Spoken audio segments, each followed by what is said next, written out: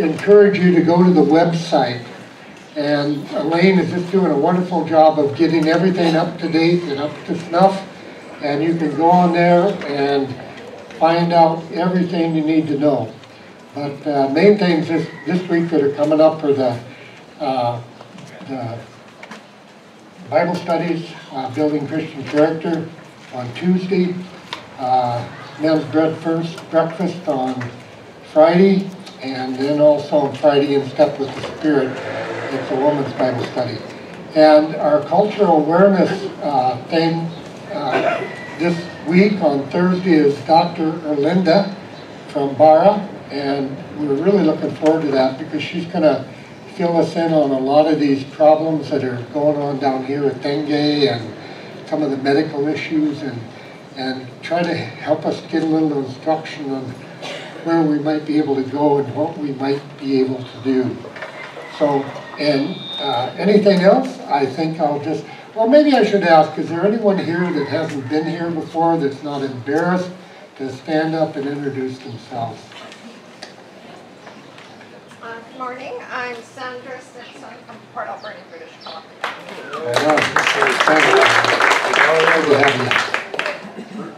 And my wife here, we're from Lewis Creek, just by Barrier, BC. Oh, really? My name's Lila. It's my first time to this church. My parents came here for many years. Some of you may have known Lydia, but I'm here. And I'm with my daughter and my family. Wonderful. So good to have you. I'm Cindy, and it's my first Kevin. I've been here once before, probably 8 years ago, 6 years ago. This is his first time. We're from Kansas, BC. Wonderful. Good to have I'm in the good. you. Good stuff. Anyone else? Did I miss anybody? All right, I think then we'll just get started. We'll start the worship. Looking forward to the day. Good morning, everyone. Good morning. I think, there we go, I'm on a little loud. Our gathering song, we will be starting, having you look in your bulletin. We're going to start with a chorus of How Great Is Our God. We will, the 5 of us will sing the first verse, and then we'll ask you to join it with us in the chorus. And then please have your book open to hymnal number 10, How Great Thou Art. Okay, so your bulletin to start, and then go to page 10 of the hymnal. And when you're ready, please rise.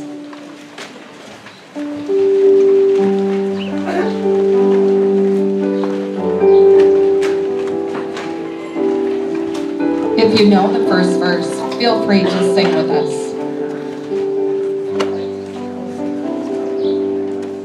The splendor of the King, clothed in majesty, let all the earth rejoice, let all the earth rejoice. He wraps himself in light, and darkness tries to hide, and trembles at his voice, and trembles at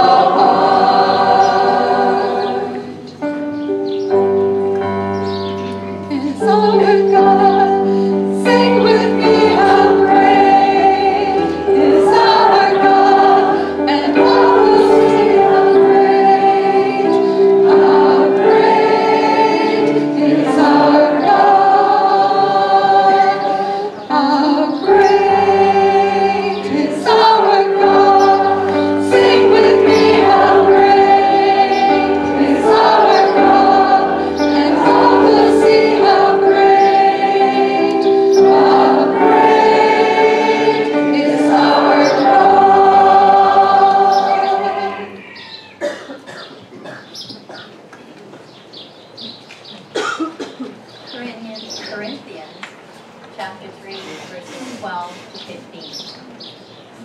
Therefore, as God's chosen people, holy and dearly loved, clothe yourselves with compassion, kindness, humility, gentleness, and patience.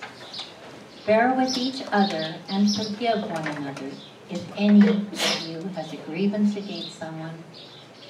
Forgive as the Lord forgave you. And over all these virtues, put on love, which binds them all together in perfect unity. Let the peace of Christ rule in your hearts, since as members of one body, you were called to peace. And be thankful.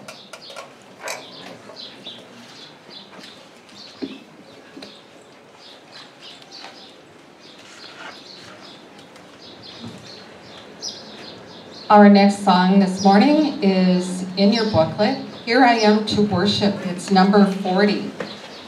And then after we sing Here I Am to Worship, we'll sing 10,000 Reasons, and that is number 83. Those numbers are listed in your bulletin.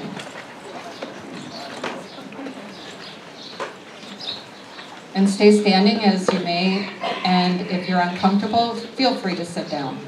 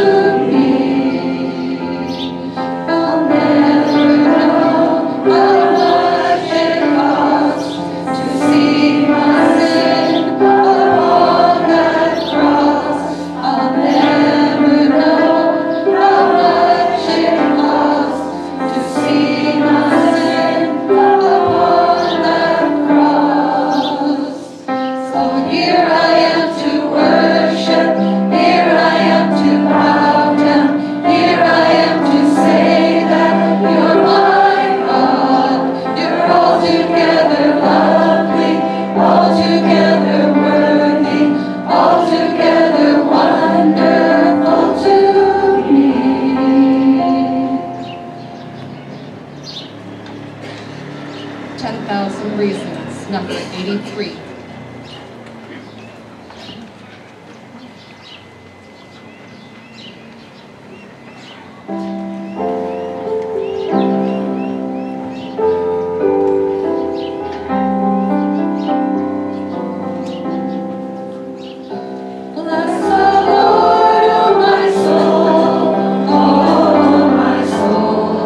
Worship His holy name. Sing like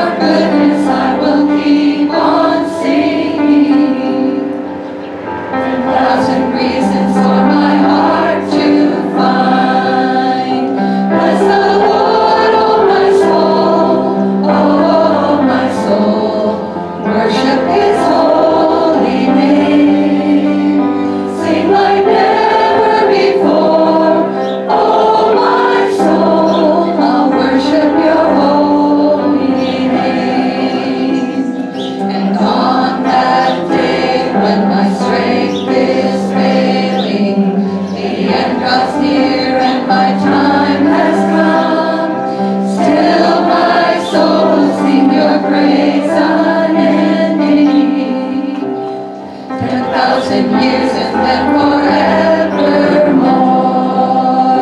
Bless the Lord, oh my soul, worship His holy name. Sing like never before, oh my soul, I'll worship Your holy name. Worship Your holy name. Lord, I'll worship Your holy name.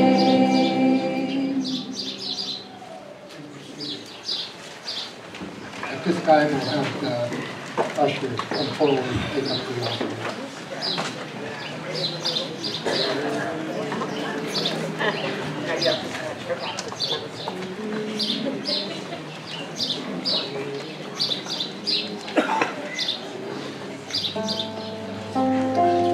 Lord, I lift Your name on high. It is on, I believe, on the back of your bulletin.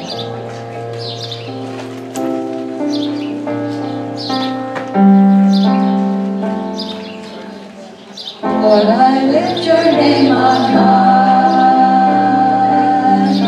Lord, I love to sing Your praises. I'm so glad You're in my life. I'm so glad You came to save us. You came from heaven to earth to show from the earth to the cross. My debt to pay, from the cross to the grave, from the grave to the sky. Lord, I lift Your name on high. Lord, I lift Your name on high. Lord, I love to sing Your praises. I'm so glad You're in my life. I'm so glad You came to save us. You came from heaven to earth to show from the earth to the cross. My debt to pay, from the cross to the grave, from the grave to the sky. Lord, I lift Your name on high.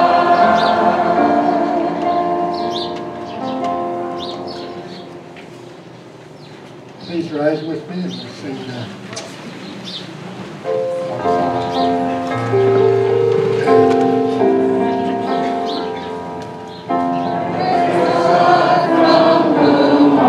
Blessings flow.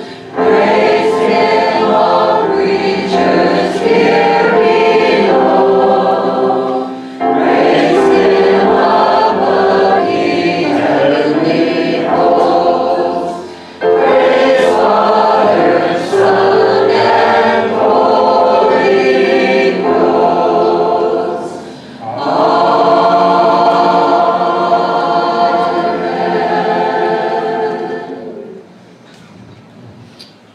Heavenly Father, we thank You for these gifts. We thank You for each and every giver. And Father, we just can't thank You enough how blessed we are, how fortunate we are. And Lord, help us to turn this gift around into loving others in a way that You would want us to do it according to Your will. I pray in Jesus' name. Amen.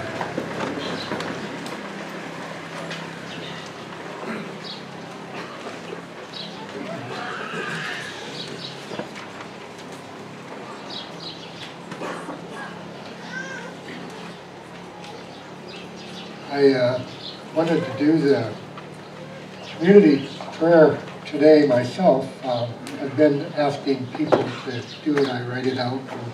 And today we're going to be talking about love and forgiveness.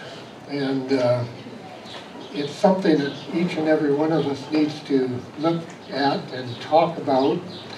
And it's a process in our Christian life that keeps us healthy, keeps us alive, And like it says here at the end of this passage that was read before, let the peace of Christ rule in your hearts, since as members of one body,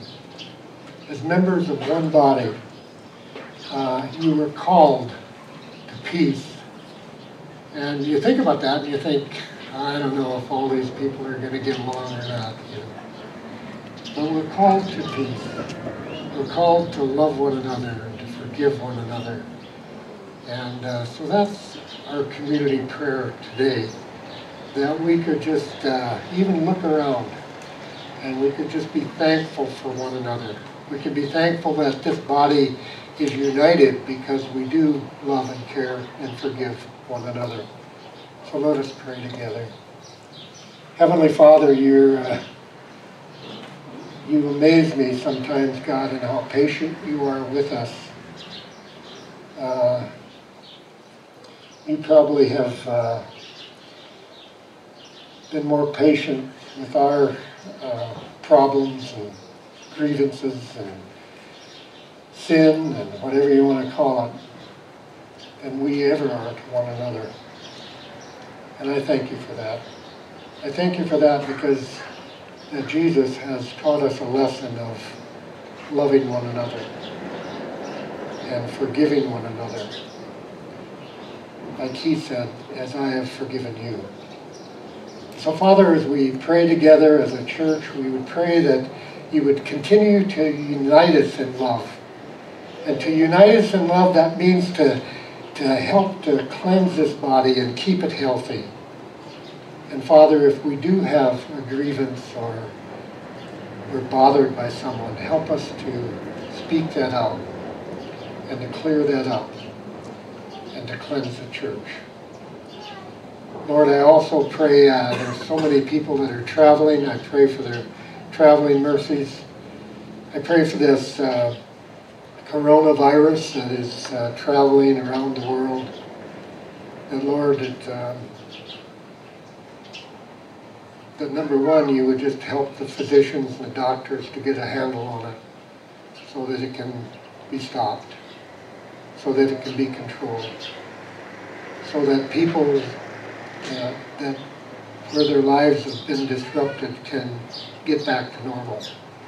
And we pray for that as a church. And Lord God, we also pray for this body right here, this church. I pray for anyone that's not feeling well, anyone that's sick, anyone that's hurting, anyone that grieves, anyone that suffers any kind of pain. Lord, that they would leave here today feeling your peace upon them. In Jesus' name I pray. Amen. I thought we'd say the Lord's Prayer together, and the reason I think it's nice to say it together is because it was the Lord's reminder to us that on a daily basis we need to not only, it's interesting how it goes, you know, forgive us our sins. We're not perfect. And Lord, forgive those who have sinned against us. And that's part of it. That's part of keeping this body whole. So let's pray together. Our Father, who art in heaven, hallowed be thy name. Thy kingdom come, thy will be done, on earth as it is in heaven. Give us this day our daily bread, and forgive us our trespasses, as we forgive those who have trespassed against us. And lead us not into temptation, but deliver us from evil. For thine is the kingdom, and the power, and the glory, forever and ever. Amen. And all God's people said, Amen. We're going to be looking at this passage in Colossians, and I marked it out here for Juan. We're going to be reading this here. It's in Espanol. And it's a great passage. Every once in a while I just think let's go with me first. Every once in a while I need to be cleansed. every once in a while I need to feel a little holier. And sometimes the reason is that I need cleansing is there are things that happen in my life that I'm not happy about or I might not like, but sometimes I hang on to those. And I've found that all those little things that I hang on to, they just slow me down after a while. And I get my hands too full and I lose my hand towards God. And Lord, help me. So as I read this, therefore as God's chosen people, holy and dearly loved, and holy, you know, we've talked about holiness this year, and when you look, where he reminds us here, Paul says that we are God's chosen people. He reminds us that we are holy. And I want to be standing on holy ground. I don't like jumping off in the sand traps. I like being on the holy ground. And he also says that we're dearly loved. Jesus reminded us of that. You know, love one another as I have loved you. We're dearly loved by God the Father. We're dearly loved by the Holy Spirit. And I wanted to read this just about God's love from the Old Testament in Jeremiah 31, verse 31. It's easy to remember if you want to look it up later. The day is coming, says the Lord, when I will make a new covenant with the people of Israel and Judea. This covenant will not be like the one I made with their ancestors when I took them by the hand and I brought them out of the land of Egypt. They broke that covenant. And he says, even though they broke that covenant, this is what he says, though I loved them, even though they couldn't do anything right, they just didn't get it, they continued in their sinful ways, God says, though I still loved them, as a husband would love his wife, says the Lord. But he said, this is going to be the new covenant that I will make with the people of Israel. After those days, says the Lord, I will put my instructions deep within them. And when I read that, you know, I think about when the Holy Spirit, you know, when we receive Christ, when we start to understand who God is all about and how much he loved us and how he gave Jesus Christ for us, how he was crucified on the cross so that our sins could be forgiven. As I think about all that, I realize that in this new covenant that he will write his love on our hearts. He says, I will be their God, and they will be my people, and they will not need to teach their neighbors, nor will they need to teach their relatives, saying, you should know the Lord. For everyone from the least to the greatest will know me already, says the Lord. And I will forgive their wickedness, and I will never again remember their sins. Never again remember. My sister, she was a Episcopalian deaconess and pastor in New Mexico for a number of years. She pastored she was chaplain of the big New Mexico state penitentiary for women, and she served there for many years. And I remember she told me a story one time, and it always is this never left me. And she said that, and it was a true story, and it was about a young woman. She was a nun that worked a little parish in a First Nations village in New Mexico. And the village was just really responding to her reading the scriptures and challenging them into leading better lives, and people were getting healed, and people were giving up drugs, and it was wonderful. And so her bishop called her in, and he said, "I hear there's a great thing going on in your parish." And she said, "Yes, sir." She said, "It's wonderful." She said, "I can't explain it." She said, "The people are just falling in love with Jesus." And he said to her, "Jesus, really? Like he's kind of personal to them?" "Oh, yes, sir." She said, they just love him. They worship him, and things are beginning to happen, and we're so thankful for Jesus and what he's doing in our midst. He says, "Really?" He said, "Well, I'd like you to check in with me in a couple of weeks and tell me how things are going." And so she came back in a couple of weeks. She said, "How are things going?" I said, "Oh, I can't." She said, the parish is full. People are standing outside. She said they're asking God to forgive their sins. They just are so excited about Jesus. He said, "Tell me something about Jesus." She said, "Do you know him personally?" And she said, "Oh, yes. Yes, sir. I know him so well. He is so good to all of us." She said, "Well, if you know him personally, do you talk to him?"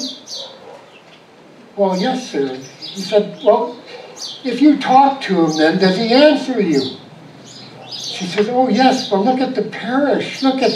I've prayed for this parish, and we pray, and he's answering our prayers." I said, "Really?" I said, "Do you believe that?" She said, "Oh, yes, sir, I do. I believe that." He said, "Well, I've got a little quiz for you. I'd like to see you in another 2 weeks and see how things are going, but I'd like you to ask Jesus, if you know Jesus so well, ask him the next time you see him what my last sin was." And she thought, "Yes, sir, I will ask him." And she came back 2 weeks later, and he said, "How are things going?" She said, "Oh, praise God, Jesus is alive." And he said, "Did you ask Jesus the question I asked about my last sin?" She said, "Yes, sir, I did." "And what did he say?" He said he forgot.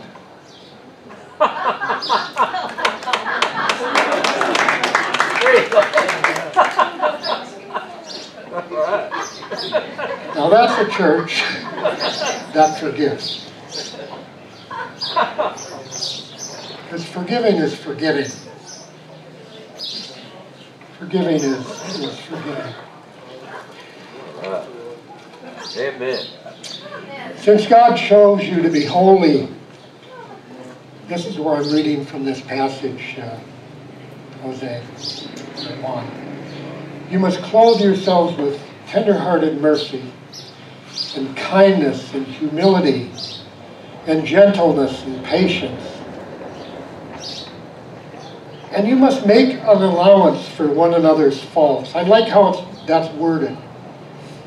It doesn't say right away that you have to forgive them, but be a little more tolerant of them. How did this church ever happen? If this church was not based on a foundation of love and forgiveness from the very beginning, it would have crashed. It could never survive. This many people getting together with this many ideas and this many thoughts, and however many grievances we have against one another, if there wasn't something as love and forgiveness, it would not have survived. It could not survive. It would have died 2,000 years ago. And when we think about forgiveness, I did a skit with my wife in the church when, in its early years, we were still in Atco trailers, and we were just about ready to outgrow that and move into a big log building, but it was always wonderful. It was always full and always a lot of things were happening, and I was going to do a skit on forgiveness, and because I was going to talk about forgiveness. And so what I did, now it seems like this would have given it away that it was a skit, is I walked up before my message with a garbage can, and I put the garbage can in front of the podium like that. Now, wouldn't you think, like, I don't know. But so I put it there, and I said, this is what forgiveness is like. Forgiveness is like if you have once you're forgiven by Christ, you know, if you write that down and say, Lord, forgive me for I have sinned. Lord, forgive me for my attitude. And you take it up to Christ, and it's like I said, you know, it's forgotten. He doesn't remember. It's wadded up and it goes in the garbage. It is no more. And so anyway, I was going to do this skit. And it was all prearranged. My wife was going to help me. So I'm into this message a little bit, and she comes walking up the aisle.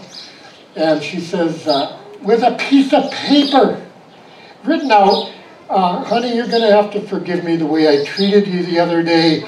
You were working hard, and I just rolled all over you, and I gave a whole bunch of stuff to you that I shouldn't have given to you. Forgive me. And I said, of course I forgive you. And she handed me the paper, and I wadded it up, and I threw it in the can. Now, wouldn't you think this is a skit? Well, so anyway, about 5 minutes later, here she comes walking up the aisle. This was all prearranged. Walking up the aisle, and she says, I can't let it go.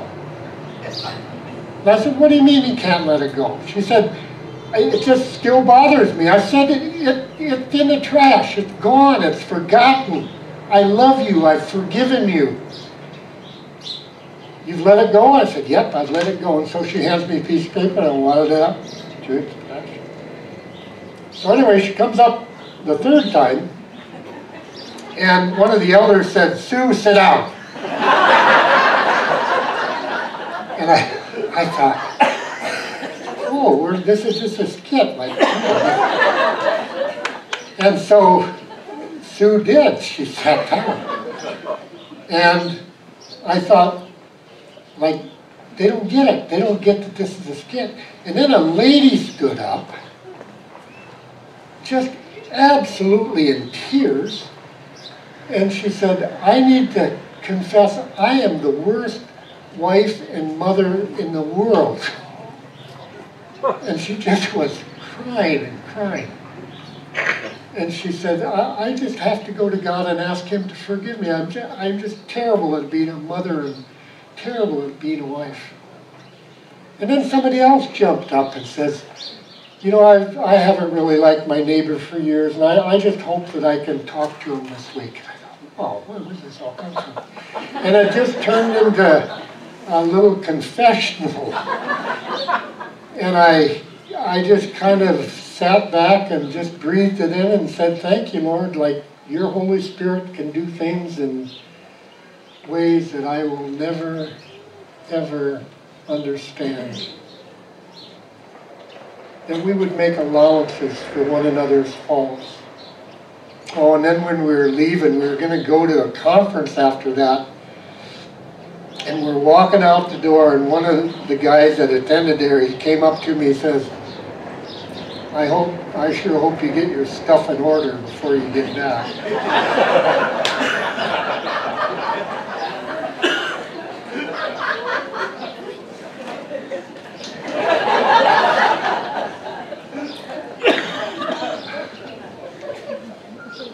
Yeah, I'll work on it. Remember, the Lord forgave you.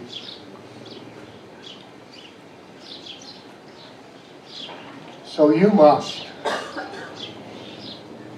Remember, the Lord forgave you. And then He says, so you must. So you must forgive others. You must forgive others. And above all, when we talked about this, what comes first? does love come first or forgiveness come first? And I honestly believe love comes first. God is love.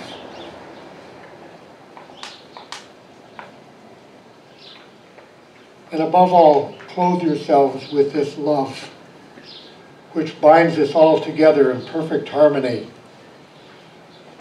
And let the peace that comes from Christ rule in your hearts as members of one body, that you are called to live in peace and always be thankful. And I look at that and I am so thankful that we are taught to love and forgive one another. When I began in the ministry back in the 80s,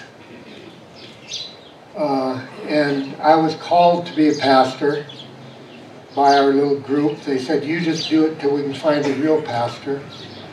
And I thought that was a good idea. And needless to say, I was there for like 25, 30 years. And they found a pastor because I said I need to step down. But I remember going into ministry, and I remember I was always praying, Lord, just show me if there's anything in me that shouldn't be there, so that I can minister to people, anyone. So I can minister either to those that you love, or I can minister to those that I don't love. And I never should have prayed that prayer. And he showed me 3, 4, 5 different areas that I needed to look at. And one of them was with a guy that I had worked for at a fencing business, and he sent my workers home one day, and I had a contract and they had no right to do it, and he was just managing the range that I was building a fence on. And I called him up on the phone and I said, don't you ever do that again. I was furious. I was spitting. I was so mad at it. Don't you ever send my men home like that again unless you want to pay for their day. Don't you ever do that. I was just furious. I was so mad I couldn't even finish the conversation. I just slammed the phone down. And the Lord reminded me, that's one of the guys you need to call up and say you're sorry to. I thought, oh boy, why are you doing this, God? But I never forget, I called him up and before I started into ministry, and I said, I am so sorry for that phone call. I said, I am so sorry. I never should have done that. I never should have treated you that way.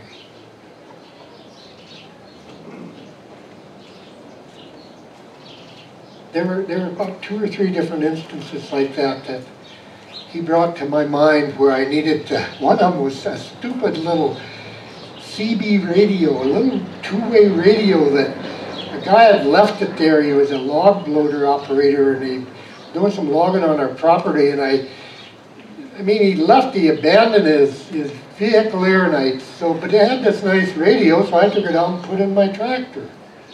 That's okay. Finders keepers. And that bothered me. Like God, why are you bugging me with stuff like this? I'll put it back in his loader. And no, that wasn't the case. I saw the guy on the street in Fort St. John, and I came up and I said, you need to forgive me.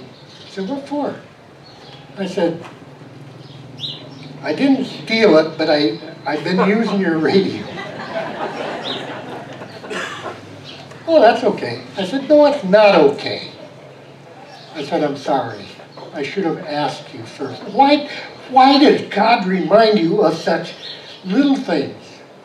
I'll tell you why God reminds us of these little things. It's because all these little things build up, and we can't get on to what to do for God for good.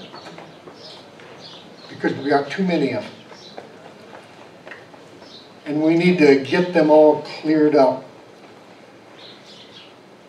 And I kept thinking, oh, my word. You know, often we think, you know, like, there's a lot of people that we just don't like, that we just don't get along with, and we might have forgiven them, but we really haven't. And it's interesting, Peter came up to Jesus, and he said this in Matthew 18, verse 21. He said, Lord, how often should I forgive someone who sins against me? And of course, Jesus said, 7 times? Or Peter said that, 7 times. Jesus said, no, not 7 times, but 70 times 7. They can just keep kicking me, and I just got to keep forgiving them? Yep, that's right. Therefore, the kingdom of heaven, he said this, can be compared to a king who decided to bring, and he revealed this parable to us, and it's a wonderful parable. Therefore, the kingdom of heaven can be compared to a king who decided to bring his accounts up to date with his servants, who had borrowed money from him. And in the process, one of his debtors was brought in who owed him millions of dollars, and he couldn't pay. So his master ordered that he be sold, along with his wife and children and everything else that he owned, to pay his debt. But the man fell down before his master, and he begged him, please be patient with me, and I will pay it all. Then his master was filled with pity for him, and he released him, and he forgave his debt.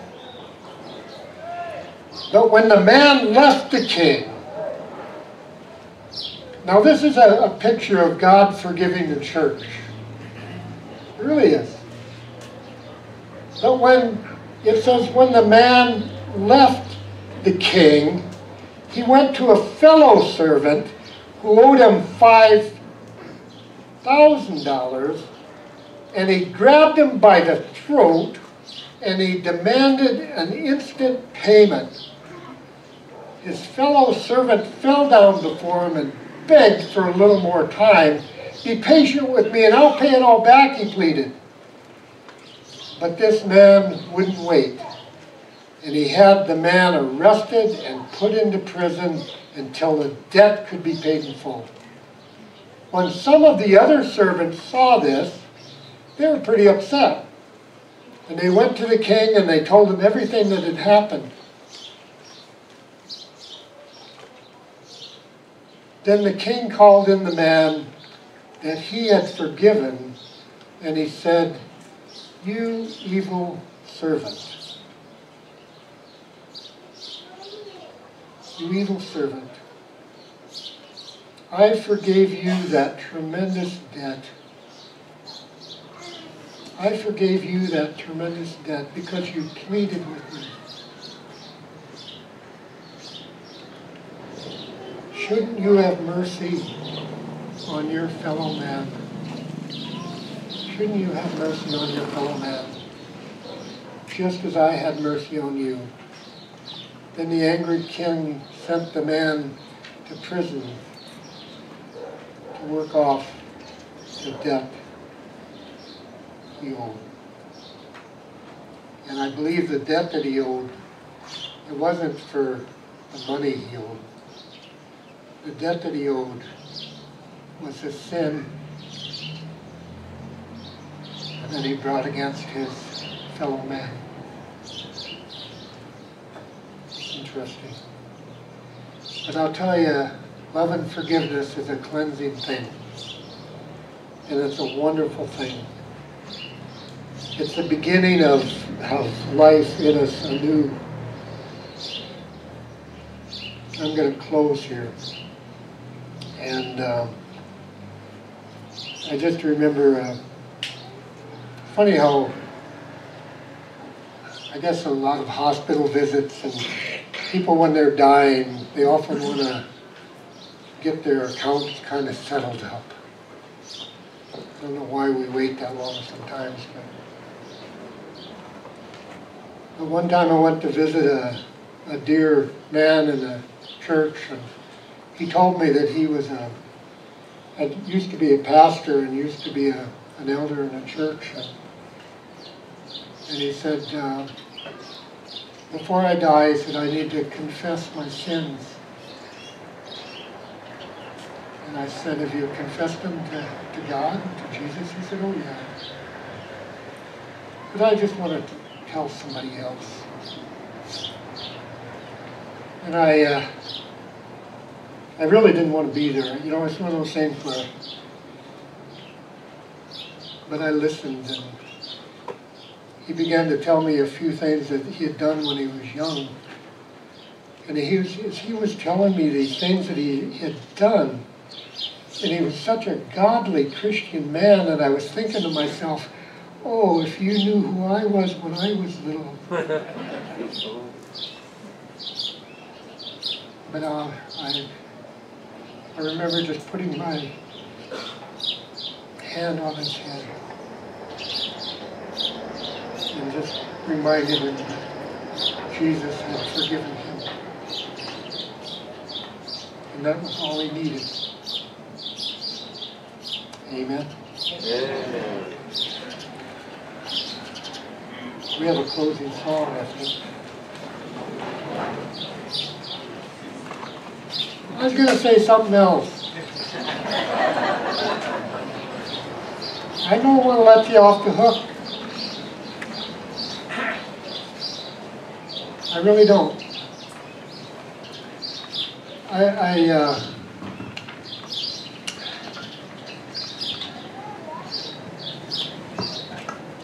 Before we sing the last song, I'd like us just to silently pray as a church. And I'd like us to ask ourselves, Lord, if there is something in me that needs to be cleared up and cleansed up, reveal that to me today. Reveal that to me. Reveal that truth to me so that I can be cleansed. Let us just pray together before we sing this last song.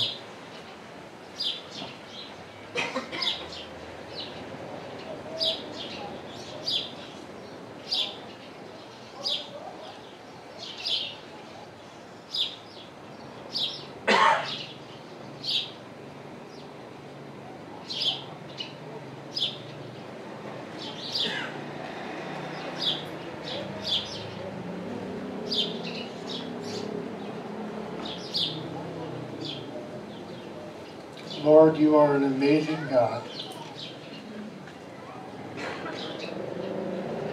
You have forgiven us our sins. Lord God, help us to forgive others that have sinned against us. I pray in Jesus' name.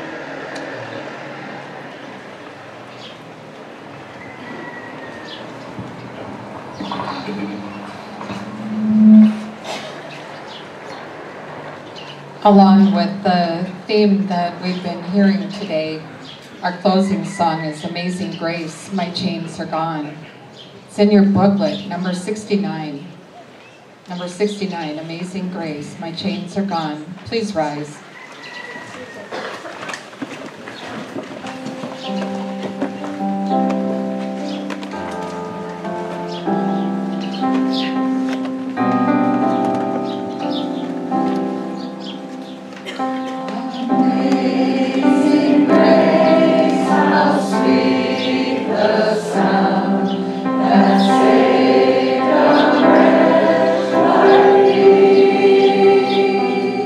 Our